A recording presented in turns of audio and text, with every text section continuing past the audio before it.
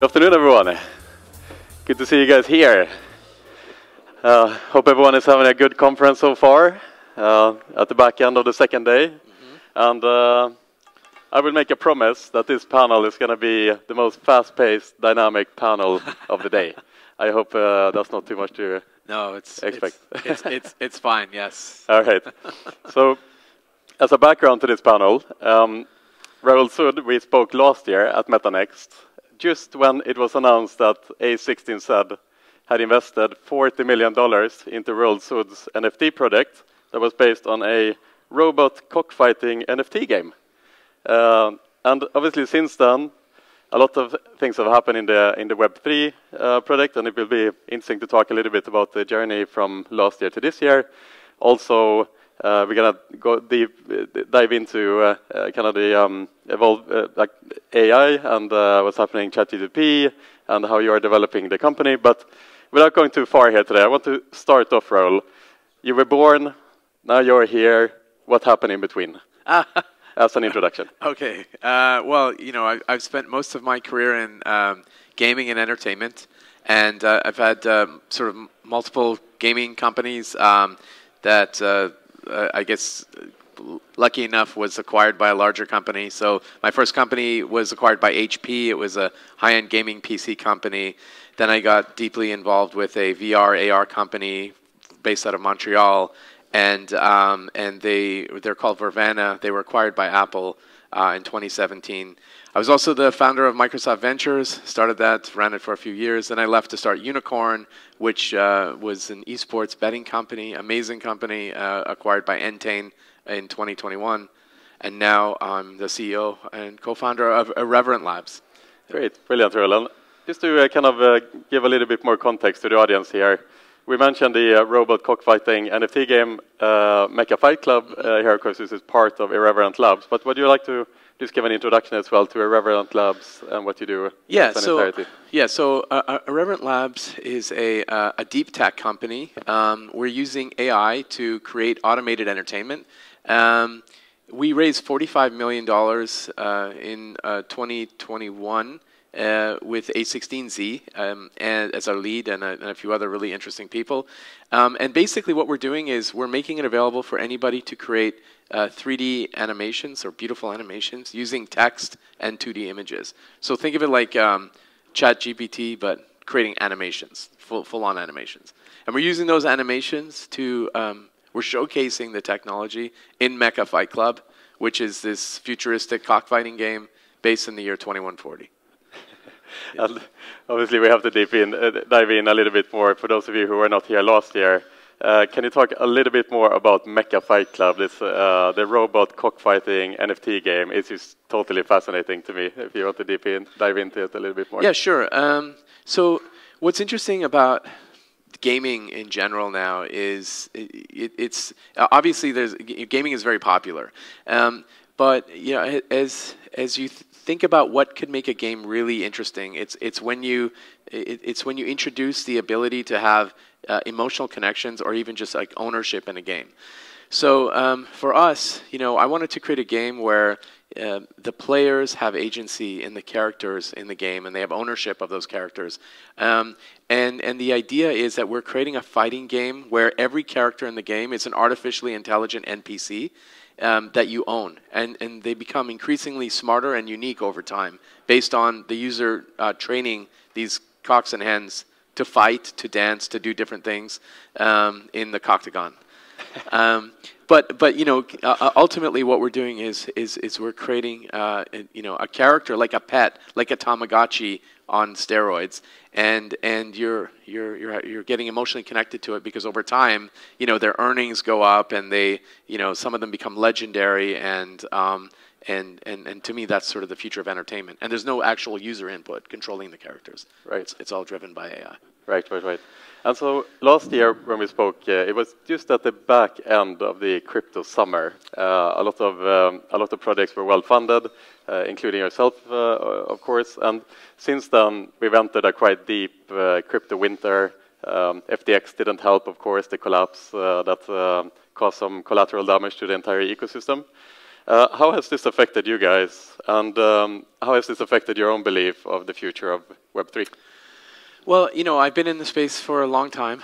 I've seen 4 bull-bear markets. Unicorn started building on blockchain in 2014. I've been a believer and a real deep Bitcoin advocate since 2013.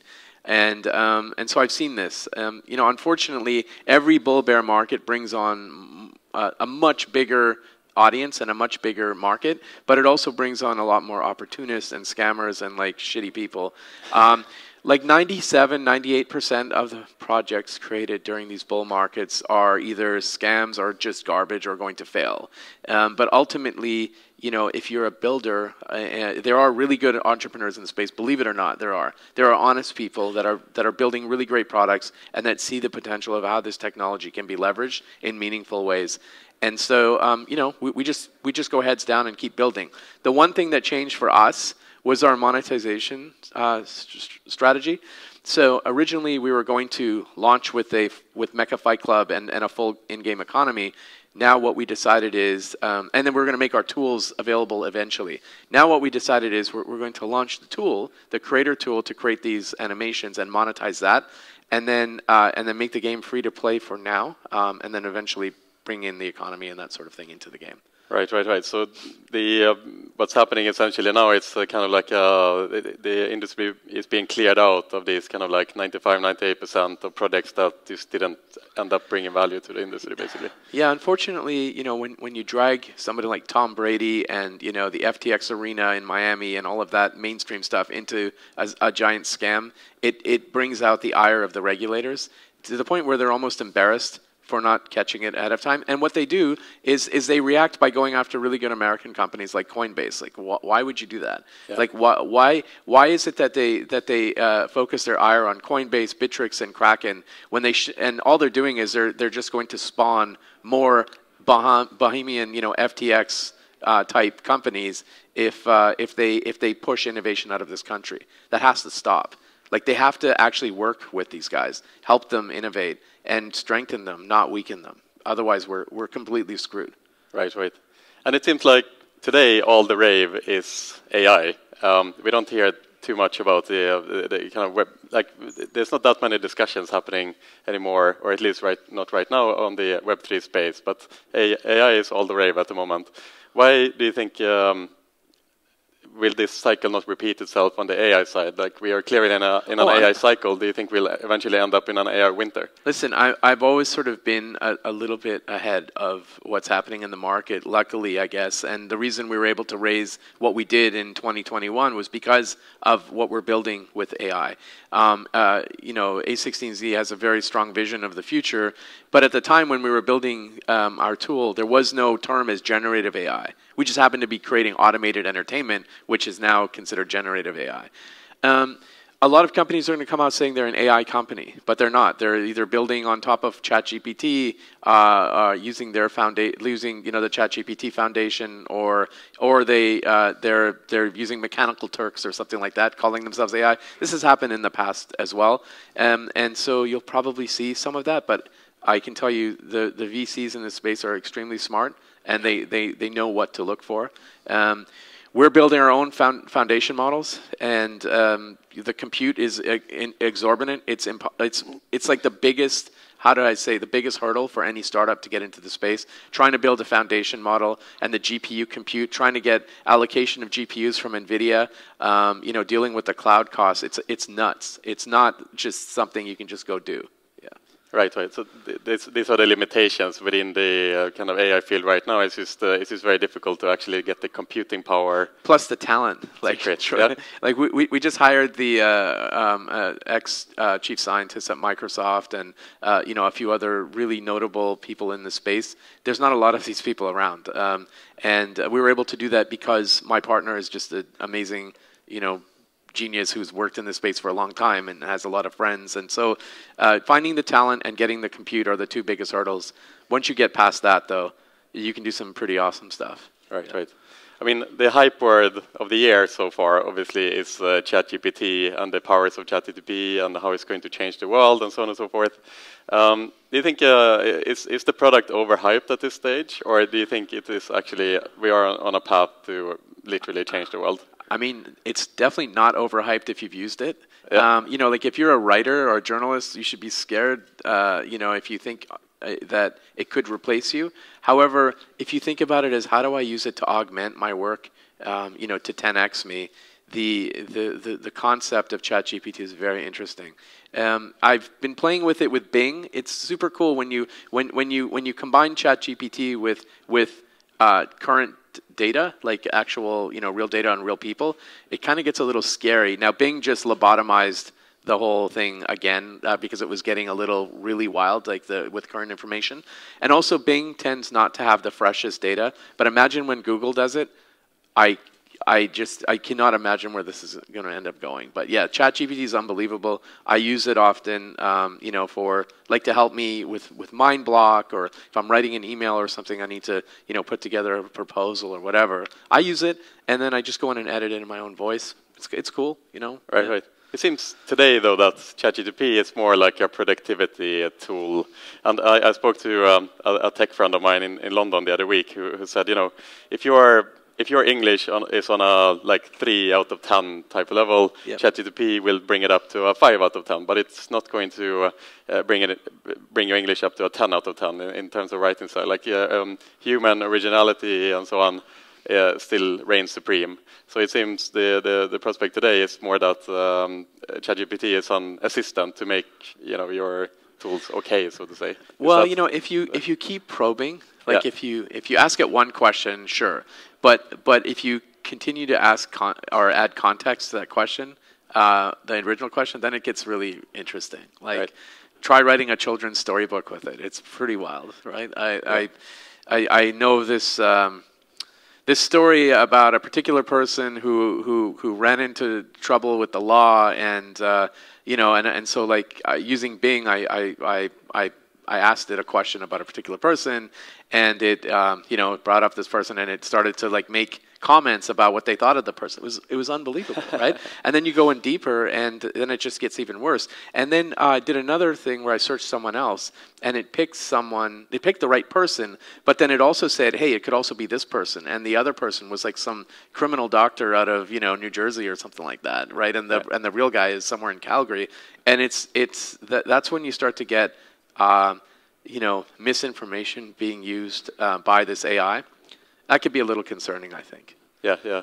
And even Google launched their own version of ChatGPT, and in the PR, in the press release, the question it was asked in the PR, it answered not the correct answer, right? It was something about the comment discovered, and it actually didn't provide the right answer. Google didn't discover it themselves, the PR team, which resulted in the stock price plunging like 8%. So there's still that issue, right, of it's being so confident to giving answer, but actually sometimes it's difficult to trust it. Yeah, sometimes it's difficult to trust it.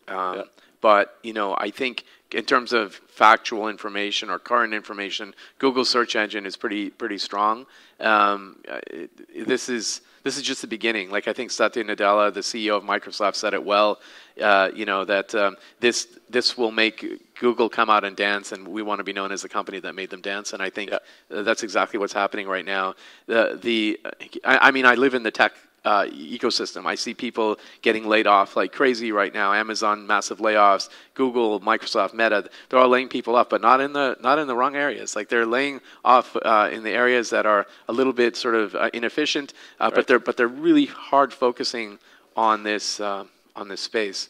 And AI is definitely here to stay, right, and we'll see where it goes. Yeah. So we talked about kind of text to chat, which is ChatGPT. Obviously, text to image Midway, for example, became popular in the early 2022 as well. Funnily enough, the AI still have a really hard time to render teeth and fingers for some reason. Yeah.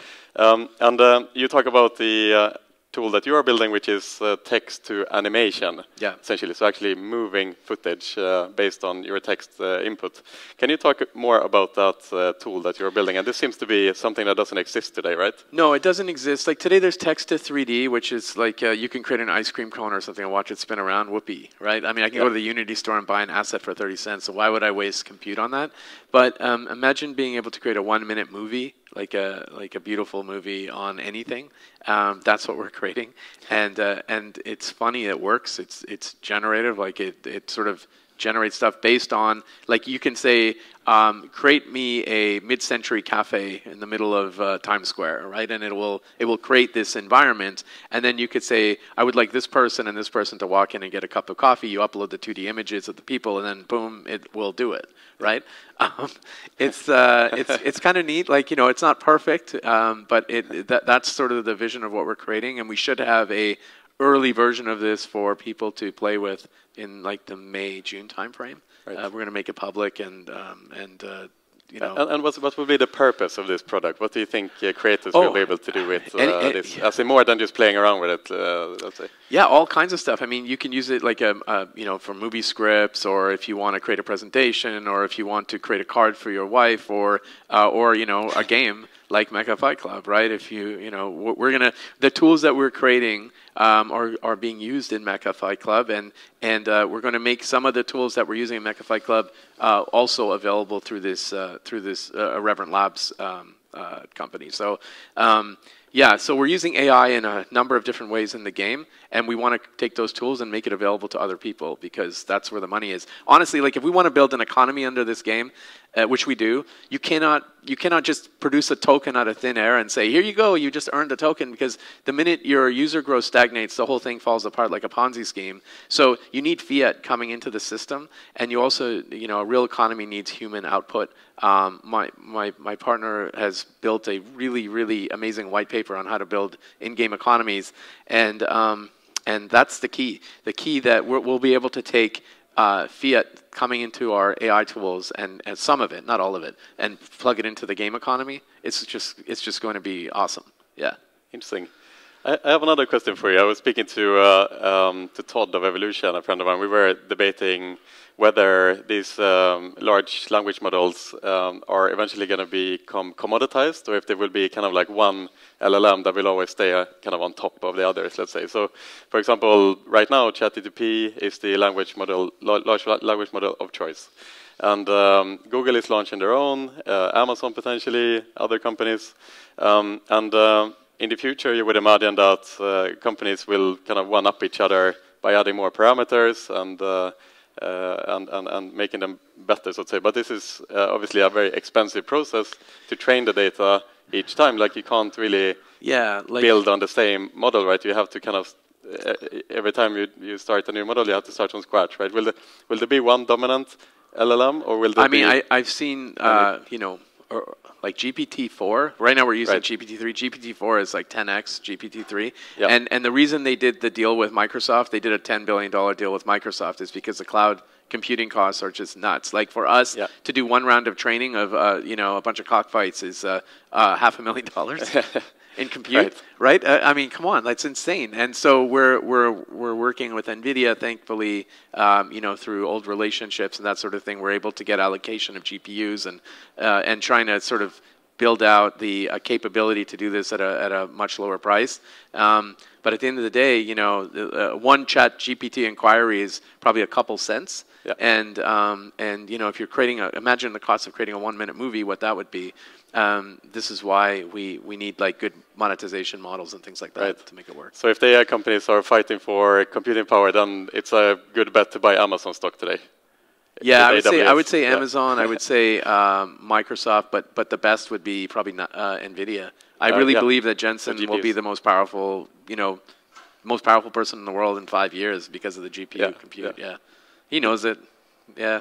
This is not investment advice. No, not at all. No. Yeah. I have a final question for you today, Rahul. So Chris Grove, he taught me the concept of zero inbox. So the zero inbox concept is what we all, as professionals, strive for. At the end of the week, we want our inbox to be empty. It's a never-ending battle. Some of us at the end of the day, but yes. It's a never-ending battle. And Chris, he talks about how do you get to zero inbox? And the best way to get to zero inbox is just to stop replying to your emails, basically, because then you will not get more replies. Now, on the AI side, recently a tool was launched called Ellie that is able to reply to your emails automatically. So it will understand the email, it will understand your own writing style based on your history and your inbox and your outbox, and it will be able to intelligently reply to emails. So my question to you then is Ellie a source for zero inbox, or is it potentially the cause of infinite inbox, considering that now you will reply to all emails and get an infinite amount of replies back? I think it's probably I don't look at it as black and white as that. I think it's dangerous to do that only because there are right now the amount like cybersecurity is probably the biggest thing everyone should fear at the moment, or they should be focusing on, because people are less concerned about their privacy these days. For whatever reason, young people don't care, right? They'll post images of whatever they want on TikTok and shit like that, not worry about location tracking and that sort of thing. So what's really important for the future is your own personal cybersecurity, your personal password management and things like that. And when you're giving an AI access to your email and it's analyzing what you're doing, you know, at some point somebody could hack that and say, look for seed phrases, look for anything, you know, bank accounts and stuff like that. And so I would be really careful about how you use AI for things like that. I would much rather just manually draft it.